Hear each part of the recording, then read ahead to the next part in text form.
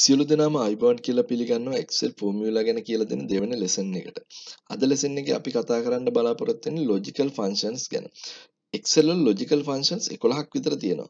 ඒකෙත් අපි day to day අපිට හැම වෙලෙම use කරන්න වෙන function එකක් තමයි if function එක. අද අපි කතා කරනවා if function එක කොහොමද use කරන්න කියලා. එතකොට අපි සරලව if function එකකින් මොකද්ද කරන්නේ කියලා කතා කරොත් if function එකෙන් කරන්නේ මොකක් හරි condition එකක් check කරලා එයා value දෙකක් pass කරනවා. එකක් condition එක true නම් ඒ කියන්නේ සත්‍ය නම් end ඕන value එක මොකද්ද? condition එක false නම් ඒ කියන්නේ condition එක අසත්‍ය නම් end ඕන value එක මොකද්ද කියලා value දෙකක් pass කරන එක තමයි if function එකෙන් සරලව කරන්නේ. එතකොට අපි සරල example ටිකක් අරගෙන බලමු කොහොමද මේ if function එක පාවිච්චි කරන්න කියලා. right මේ example එක හැටියට බලමු. මේකේ තියෙනවා sales agent ලා monthly යාලා කරලා තියෙන sales volume එක. එතකොට එයාලට දීලා තියෙනවා sales target එකක් දීලා තියෙනවා කියලා හිතන්න. එතකොට මට මේකෙදි ඕනේ මෙයාලා මුලින්ම මේ දීලා තියෙන sales target එක achieve කරාද? ඒ කියන්නේ මේ target එක එයාලා meet කරාද කියලා අපිට බලා ගන්න ඕනේ. එතකොට මට මෙතනදී ඕනේ මෙයා මේ sales volume එක hit කරලා නම් මෙතන yes කියලා වැටෙන්න ඕනේ. නැත්තම් no කියලා වැටෙන්න ඕනේ. එතකොට ඒක තමයි මගේ requirement එක. එතකොට අපි බලමු කොහොමද if එකක් දාලා මේ වැඩේ කරගන්න කියලා. එතකොට if එකේදී අපි දන්නවා මුලින්ම එයාගේ අපි දෙන්න ඕනේ එතන මෙතන තියෙනවා if එකෙන් මොකද්ද කරන්න කියන්නේ. check whether condition is met and return one value if true. ඒ කියන්නේ අපි දෙන මොකක් හරි condition එකක් එයා meet කරනවා නම් ඒ කියන්නේ ඒක meet වෙනවා නම් එයා return කරනවා එක value එකක්.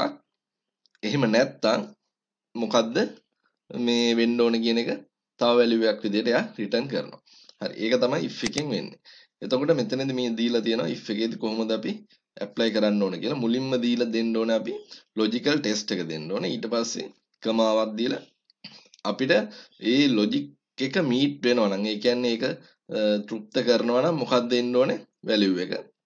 නැත්තම් එහෙනම් value if false. එහෙනම් ඒ මේ value එක meet කරන්නේ නැත්තම් මොකද්ද එන්න ඕනේ කියලා. හරි. එතකොට මේකෙදි මට check කරගන්න ඕනේ මෙයා මේ sales volume එක sales target එකට achieve කරලාද කියලා. එහෙනම් අපිට බලන්න පුළුවන් sales volume එක sales target එකට වඩා විශාලද කියලා මේ විදිහට අපිට බලන්න පුළුවන්. හරි. එහෙමනම් මෙයා මේ sales volume එක target එකට වඩා වැඩි නම් එයා target එක achieve කරලා තියෙනවා. එහෙනම් මට මෙතනදී එන්න ඕනේ yes. එහෙම නැති වුණොත් ඒ කියන්නේ sales volume එක මෙයා target එකට වඩා අඩු නම් මට මෙතන වැටෙන්න ඕනේ target achieve no. එහෙනම් no කියලා දාලා අපිට මේ විදිහට මේ වරහන වැවුවට පස්සේ එහෙනම් මුලින්ම දිනනවා මෙතන දිනනවා logical test එක මොකක්ද කියලා. ඊට පස්සේ value if true. ඒ කියන්නේ මේ logical test එක සමත් වෙනවා නම් මොකද්ද value එක එන්න ඕන එක. ඊට පස්සේ logical test එක fail නම් එන්න ඕන value එක මොකද්ද. මේ විදිහට දාලා අපිට enter කරාට පස්සේ අපිට එනවා හරි. මෙයාගේ අපි බලමු yes කියලා ඇවිල්ලා තියෙන්නේ. sales volume එක 30984යි. ඒ කියන්නේ target එක 30000යි. 30000ට වඩා මේක වැඩි. එහෙනම් target එක achieve. ඒක හරි. අපි මේක formula එක sheet එකේ ඉතුරු වල මේ sales ටිකටත් apply කරගත්තොත් අපිට එනවා මේ විදිහට ඇවිල්ලා තියෙනවා. මෙතන no කියන එකක් අපි අරන් බැලුවොත් මෙතන sales volume එක තියෙනවා 28970ක්. sales target එක 30000යි. ඒ කියන්නේ මෙයා target එක meet කරලා නැහැ. ඒකින්ද මෙතන no කියලා ඇවිල්ලා තියෙනවා. එහෙනම් අපිට මේ විදිහට if condition එක දාලා මෙයා target එක achieve කරාද නැද්ද කියලා බලා ගන්න පුළුවන්. ඒ විදිහටම ඊළඟට මට තියෙනවා මෙයාගේ sales commission එක calculate කරන්න. එහෙනම් sales commission එක calculate කරන්න මෙයා දීලා තියෙනවා sales target එක meet කරලා තියෙනවා නම් තමයි commission එක හම්බෙන්නේ 10%. එහෙනම් මේකත් අපිට if එකක් දාලා මෙයාගේ sales commission එක calculate කරන්න පුළුවන්. අපිට ඒ විදිහටම ලියන්න බලන්න if right. මෙතනදී මම බලනවා මෙයා sales volume එක meet කරලාද කියලා. එහෙනම් මට බලන්න පුළුවන් මෙන්න මේ D2 කියන cell එකේ value එක සමානයිද කියලා. yes. ඒ කියන්නේ yes කියන්නේ අපි කලින් ගත්ත එක විදිහට sales volume එක meet කරාද කියලා. එහෙනම් මේක meet කරලා නම් මුළු sales sale එකෙන් 100ට මෙයාට 10ක් එනවා. ඒ කියන්නේ මේක අපි 0.1කින් වැඩි කරා නම් හරි. හරි. මේක තමයි මෙයාට එන්න ඕන කමිෂන් එක. මෙයා හැබැයි sales එක achieve කරලා නැත්නම් target එක achieve කරලා නැත්නම් මෙයාගේ කමිෂන් එකක් මෙයාට හම්බෙන්නේ නැහැ. එහෙනම් අපි 0 කියලා 0 කියලා දාමු. මේක එන්ටර් කරාට පස්සේ අපිට වෙනවා මෙයාගේ කැල්කියුලේට් වෙලා එනවා මෙයාගේ කමිෂන් එක. ඒ විදිහටම අපිට මේක ඇප්ලයි කරාට පස්සේ එනවා ඉතුරු ටිකටත් sales commission එක calculate වෙලා එනවා. මෙතන මෙයා target achieve කරලා නැති කට්ටියට commission එක 0 කියලා ඇවිල්ලා තියෙනවා. right දැන් ටිකක් අපි advance example එකක් බලමු. මේකෙදි කලින් example එකට වඩා වෙනසකට තියෙන්නේ කලින් එකේදී අපි එක range එකයි අපිට තිබ්බේ. ඒ කියන්නේ if එකේදී අපේ තිබ්බේ logical condition එකයි. දැන් මෙතනදී logical condition කීපයක් තියෙනවා. කලින් එකේදී අපි කරේ එයාගේ sales volume එක 30000කට වඩා වැඩිපුර එයා කරලා තියෙනවා නම් එයාට අපි කමිෂන් එකක් දුන්නා එයාගේ sale එකෙන් 10%ක්. දැන් මෙතනදී වෙනසකට තියෙන්නේ මෙතන තියෙනවා ranges තුනක්. පළවෙනි එකේදී තියෙනවා 130ක කමිෂන් එකක් එයාට හම්බ වෙනවා එයාගේ sales volume එක 50000ට වඩා වැඩිපුර එයා කරලා තියෙනවා නම්. ඒ වගේම 30000යි 50000යි අතර නම් එයාගේ sales volume එක එයාට 120ක් කමිෂන් එකක් හම්බ වෙනවා. 30000ට වඩා අඩුයි නම් එයාගේ sale එක එයාට 105ක් කමිෂන් එකක් තමයි හම්බෙන්නේ. දැන් බලමු කොහොමද අපි if එකක් දාලා මේක කමිෂන් එක කැල්කියුලේට් කරන්න කියලා. අපි පුරුදු විදිහට if එකක් ඕපන් කරනවා. එතකොට logical test එක පළවෙනි test එක වෙන්නේ මෙයාගේ අපි බලනවා මෙන්න මේ B2 කියන cell එකේ value එක 50000ට වඩා වැඩිද කියලා. වැඩි නම් එයාට අපි දෙනවා 100ට 30ක කමිෂන් එකක්. ඒ කියන්නේ අපි මේ value එක 0.3න් වැඩි කරා නම් හරි. right. ඊට පස්සේ value if fall. ඒ කියන්නේ මෙයාගේ sales commission මේ sales volume එක 50000ට වඩා අඩු නම්. එතකොට අපිට check කරලා බලන්න වෙනවා එයාගේ 50000යි 30000යි අතරද කියලා. එතකොට අපි මෙතනදී තව අපිට if එකක් open කරන්න වෙනවා මේ විදිහට. එතකොට අපි අතර කියලා වෙනම ෆෝමියුලා එකෙන් දාන්න ඕනේ නැහැ. මොකද එයා 50000ට වඩා වැඩි ටික කොහොමත් ෆිල්ටර් කරලා අරගන්නවා මෙතනදී. ඒකින්ද අපි මෙතනදී චෙක් කරලා බලනවා මේ B2 කියන සෙල් එකේ වැලියු එක 30000ට වඩා වැඩිද කියලා.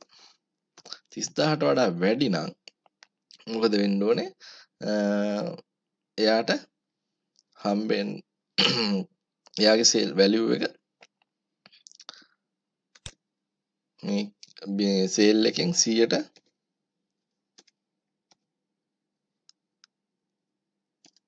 0.20ක් අපිට මෙයාට දෙන්න පුළුවන්. right. ඊට පස්සේ අපි දන්නවා දැන් අපිට ආයෙ තව if එකක් ලියන්න ඕනේ නැහැ. මොකද අපි දන්නවා මෙයාට දැන් 50000ට වඩා වැඩි ටික ෆිල්ටර් වෙලා තියෙනවා. 30000යි 50000යි අතර ටික තියෙනවා.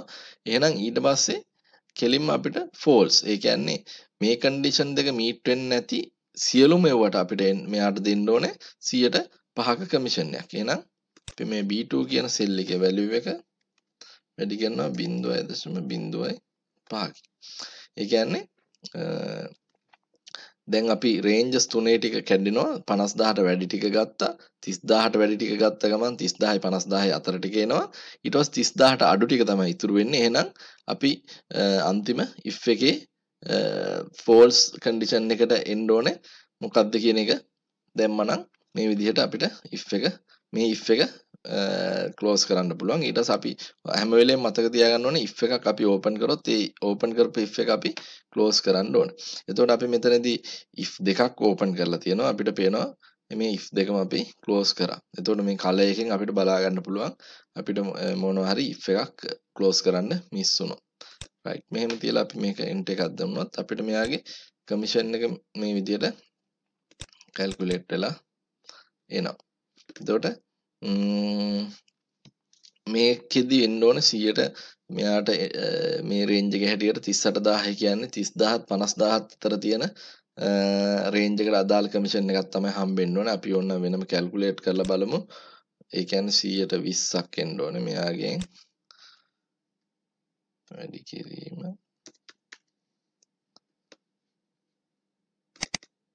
right අපේ value එක හරියට ඇවිල්ලා තියෙනවා. හරි ඒ විදිහට අපිට මේ ෆෝමියුලා එක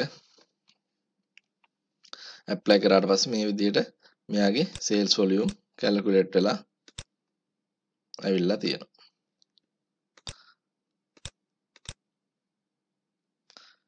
right මේක තමයි මේ example එකේ එතකොට වෙනස කර තියෙන්නේ අපි if conditions කීපයක් භාවිතා කරලා තියෙනවා. මේක කියන nested if conditions කියලා. අපි right තව simple අපි example එකක් ගමු. තව practice කරන්න අපි if එක කොහොමද use කරන්න කියලා. මේක සාමාන්‍යයෙන් common example එකක් if condition එක ඉගෙන ගද්දී අපි use කරන. මේකෙදි තියෙන්නේ student mark එක අනුව grade එක කොහොමද එන්න ඕන කියන එක define කරන එක. right මේකෙදි මුලින්ම මම තව මේක අමතරව එකක් add කරගත්තා. අපිට මෙයා passed failed කියලා ටෙක්ස්ට් එකක් මෙතන print කරගන්න ඕනේ මෙයාගේ මාක් එක අනුව. එතකොට මාක් එක මෙයා 40ට වඩා ලකුණු අරන් තියෙනවා නම් මෙයා පාස් කියලා තමයි මේකේ හැටියට දීලා තියෙන්නේ. එතකොට අපිට මෙතනින් if එකක් දාලා ලියන්න පුළුවන් if මෙයාගේ value එක විශාලයි නම් 40ට වඩා අපි මෙයා පාස් කියලා ගන්නවා. නැත්තම් මෙයා fail කියලා ගන්න.